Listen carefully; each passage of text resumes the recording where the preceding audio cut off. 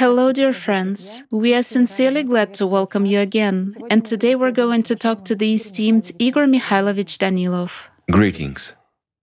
Igor Mikhailovich, many people have faced situations in their life when they have put a lot of effort into making their plans come true, and suddenly in their life there occur circumstances that do not allow those plans to be implemented. And we can often hear advice from those around us that we need to let the situation go, and that's it. Everything will be fine, everything will stabilize and normalize. Wait.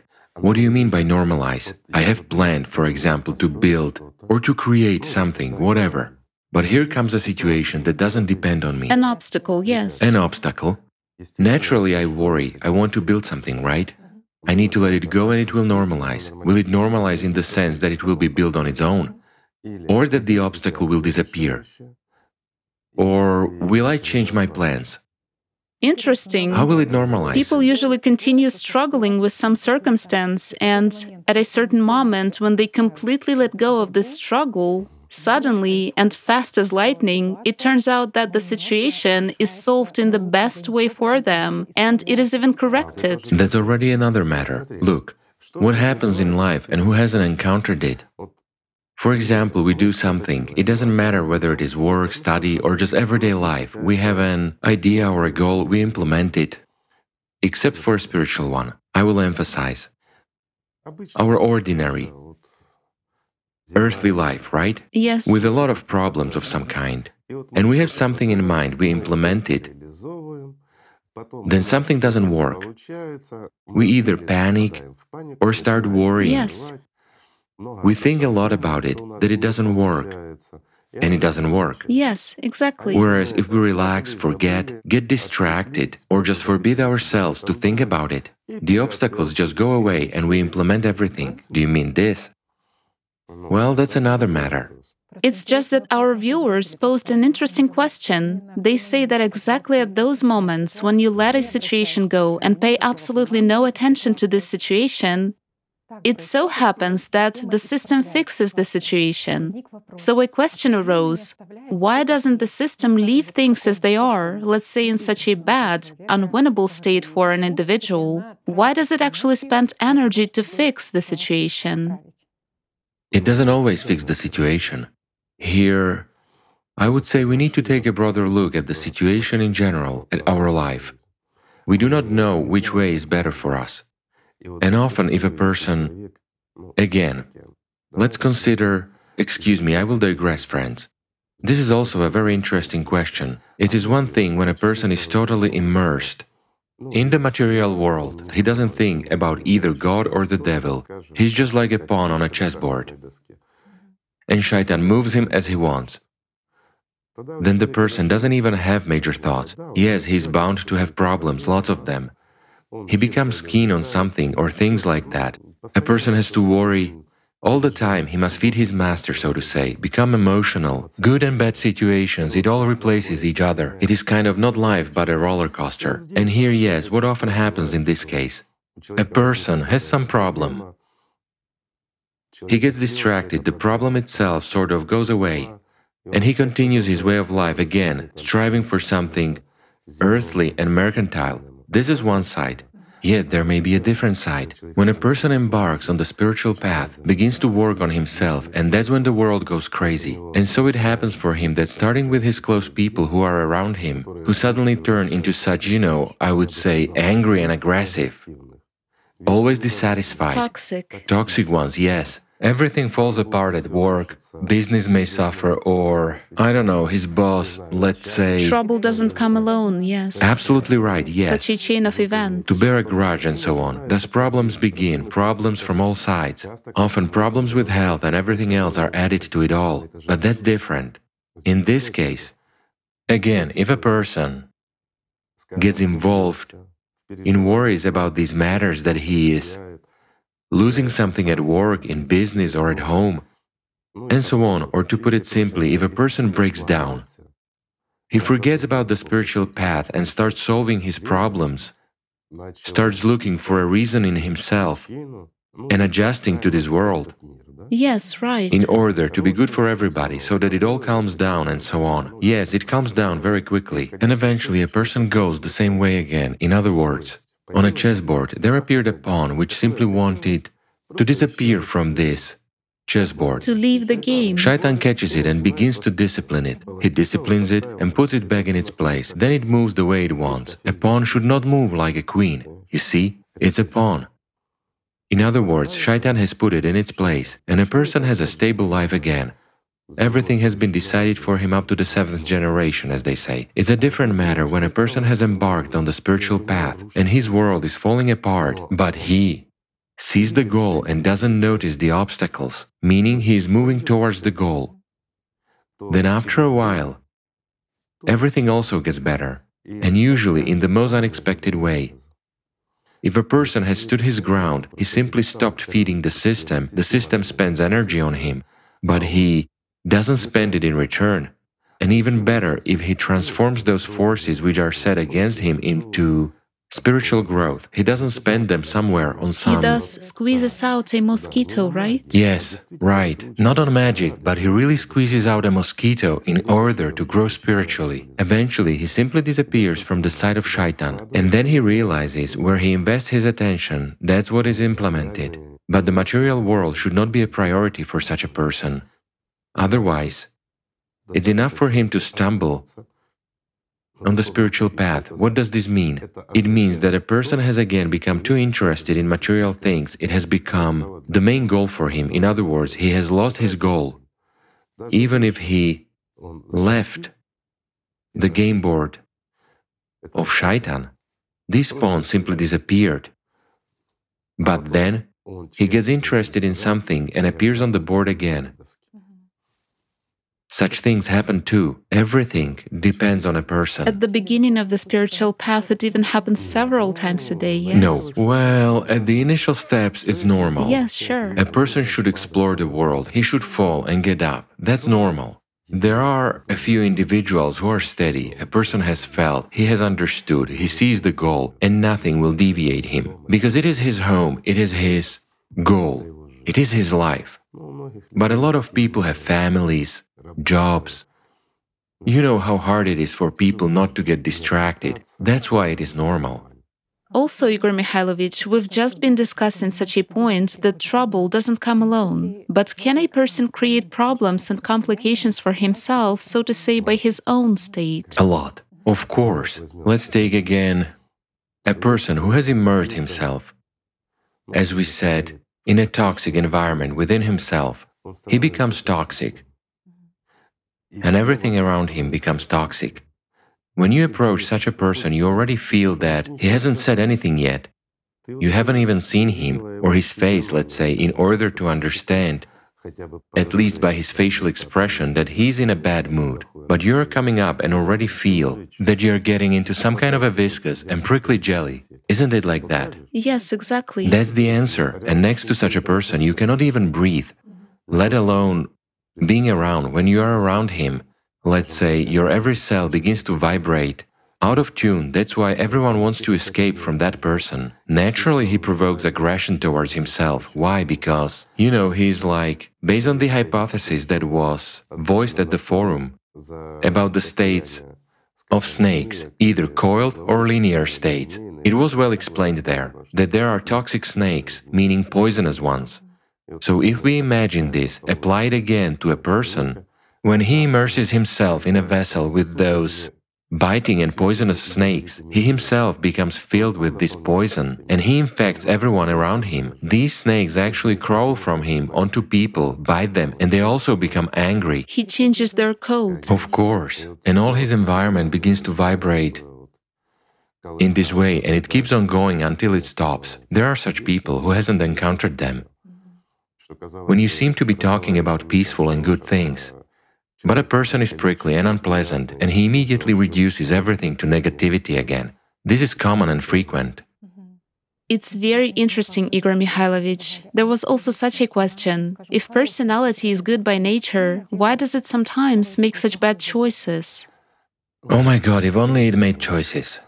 It would be great. Quite often, Personality is simply immature and incapable of making a choice. It is consciousness that makes all decisions instead of it and lives instead of it. Meanwhile, a human as personality doesn't even exist. Let's say he only finances the tricks of consciousness and the life of consciousness. In fact, a person is looking at his life from the outside. He sees that something is wrong but cannot change anything. And this wheel just keeps rolling on and on. When Shaitan moves a person on the chessboard, does the latter live or not? Or does he exist? Here's the answer for you. Everyone realizes that the world is illusory, life is illusory, and that they are not where they should be. But why is this happening? Because a person is really not where he should be. That's exactly what he as personality understands, but he cannot do anything about it. And that's what spiritual practices are needed for. For that you need at least some experience of cognizing that you are not a puppet, that you are a human being, so that a person could make at least one step on his own without the guidance of Shaitan. That's where freedom actually begins. I would also like to raise such a topic that very often a person perceives problems on his way, or rather he calls things that are not in his plans problems, let's put it so. And I would like to discuss the point that we can often hear from people that, well, I don't succeed. Spiritual practice doesn't work out. Wait. I have tried to inform people, but I fail in this process. Wait, I have a question for you right away, friends. What does it mean that the spiritual practice doesn't work out? You failed at spiritual practice, but what did you want to get? What did your consciousness come up with and tell you? What exactly are you supposed to get during the practice or after it? A simple question. A cake, a pastry, or what? Or to get something in the process. Or to get something in the process. Or to repeat some experience you had the day before yesterday. Should wings grow or a nimbus begin to shine on you, what do you want to get? People say it doesn't work. Or they want to enter the same river twice or thrice. This is really so, isn't it? Yes, right, to repeat a certain result. It's the same about informing. I don't succeed. I tried it, but didn't succeed. Yes, exactly. I'm telling people, but they don't want to listen. But what do you want from them? The very fact that you told a person about something means that it has already worked out. The fact that he hasn't accepted it, hasn't bowed before you as a guru, hasn't perceived you as a boss or a leader. He doesn't see you as a president, right? Is that what hasn't worked out? Yet if we want to dominate and rule over someone, that's a different matter, friends. But when you inform a person, the person is busy, yes, he has heard and looked and said yes, thank you and okay, and he politely walked away, then you've already done a lot. And you've already succeeded. Even if this person didn't want to listen, but he heard a little bit about the creative society, or at least the phrase creative society, this means you have already informed him. Why? I'll explain. It is all very simple. He heard one phrase from you, he heard a little bit more from someone else, but when he hears it from a third person, he will become interested. You see, no matter how much he denies it all, he will still come across the creative society, these explanations and these concepts from time to time. And in fact, he himself wants what you are talking about, the creative society. Any sensible person wants this. He wants to live in safety, he wants to live without problems. No one wants to live in a mass of problems, in illness, or in old age. You know, even if a person is destined to die, it is better to die in a healthy body. He just falls asleep and doesn't wake up. Why? Well, yes, the energy source has run out, so to say, and a person rather passes into another state after leaving the body than lives even to a ripe old age. What is a ripe old age? It means feebleness first and foremost, and inability to do what you want. Is that life? A simple question. Infirmity. Is it a constant struggle for each day? Excuse me, for every breath? Is this life? When, even today, modern technologies already allow us to solve this problem, and if we make a little effort, then, as it was said at the forum, a human will be able to live 1500 years in a young, healthy body. This doesn't play any role, it's just a body. There is enough energy, there's an inserted program. And that's it, the body maintains and regenerates itself. Our body is unique. It's just that we haven't really studied it. We know more about outer space than about a human being. Well, that's really true. While human capabilities are enormous, and to live 1500 years, if a person wants to be here that long, do something useful and wonderful, and enjoy every day. Well, what's wrong with that? This is not a play of words or a manipulation with someone's opinion or consciousness or a human desire to live longer. This is reality. Why, in the creative society, a lot of people are needed. It's in the consumerist format that you need a small group which can serve the elite. And that's it, and to hope that someday they will either manage to break into the elite or maybe at least their great-great-grandchildren will manage to become the elite and then someone will work for them. You know, this is ridiculous, isn't it? As a matter of fact, the creative society already creates an elite of every person. Even the elite nowadays cannot afford to live the way everyone will live in the creative society. Well, isn't there something to work and strive for? Even though they don't want to listen to us, but they're already here. It has already worked out. Unless you want more, of course, right? This is a very important understanding, Igor Mikhailovich, that indeed a person has already sown a grain and he doesn't know when the whole planet will turn green. He has already succeeded. Certainly. It is the same in spiritual practice. That is, if a person has at least calmed down, that's already a step. He's already trying to find that love, at least a little bit. This is already an aspiration for love. It's not an aspiration to cheat someone or to fight against someone, to oppose someone. In general, to sow evil and problems in this world. But it's a search for love and peace. It's already a search for God, or a way to God. The person has already succeeded. Therefore, my friends, be careful with it. Shaitan throws up a lot of desires. He often plays with you through your own consciousness and sows doubts in yourself. Such is his essence. That's what you need to know, and that's what you need to study. When you see that doubt arises in you, which is imposed on you, then just take a look whether you need it or not. Maybe you don't need it. If you don't need it, then why do you accept it? And if you do not accept it, then you are free from it. Right? Yes, right. Everything is in a person's hands. That's what freedom is all about. Yes, there are situations in life when we cannot change something, when there are a lot of problems. Here in three-dimensionality, you know, the worst, the most dangerous, and the most evil are people. We create problems for ourselves. This is also true. And often, you can get into such a situation that there seems to be only one way out of it. But even if there is only one way out, you should go to God, even from this situation. There is no way out anyway. It's very important not to give up, because the system really teaches us to capitulate. It immobilizes us. Just let the situation go and don't do anything. Don't take any active actions. Many people have even noticed that when they encountered the knowledge and understanding of where this world is going, into what kind of an abyss, they heard that sly voice in their heads and a suggestion that they should accept it. But the acceptance is sort of humble obedience, not some kind of active action, not to fight for life, but exactly bow down before Satan. To bow down. Yes, exactly. That's the whole answer. It's easy to bow down to Satan. It's very easy to give up. But is there any sense in that? If there is only one outcome, so when you know this outcome and understand it, there is no sense to bow down. What for? Like Judas for 30 pieces of silver? Just to keep them in your pocket for a while. After all, you cannot take anything with you. You see, life is simple. There is nothing in this world, nothing at all, that would be worth bowing down to Satan for. He won't give you life, and that says it all. All he has is ashes, and it is all made of ashes. If we build a creative society, we will be in charge of the ashes, not Satan. Look at how interesting this is, right? Everything is in people's hands, even the creative society.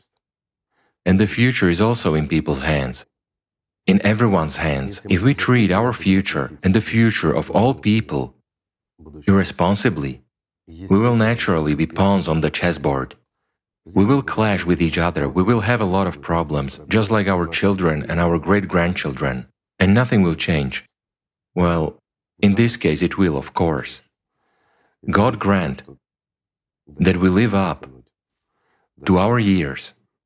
We shouldn't forget about the climate Cerberus either. But in fact, everything is in people's hands. We can change anything. We can totally change our whole life.